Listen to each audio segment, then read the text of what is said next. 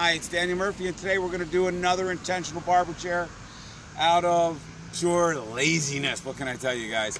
I was going to actually just blow the top out of this 3-lead ash tree. Just pan up there and let's take a look at the tree. 3-lead ash tree. I was going to blow the top out with the bucket truck.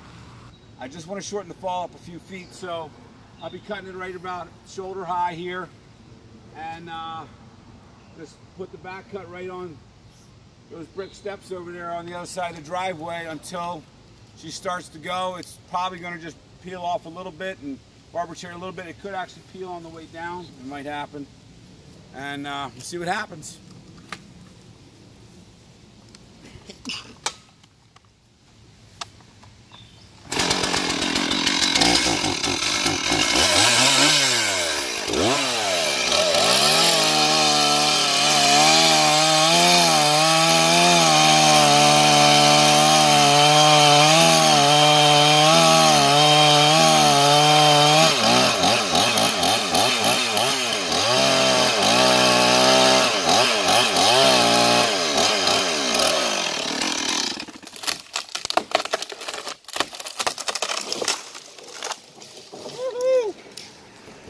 Little barber chair for you. Sit down in the chair.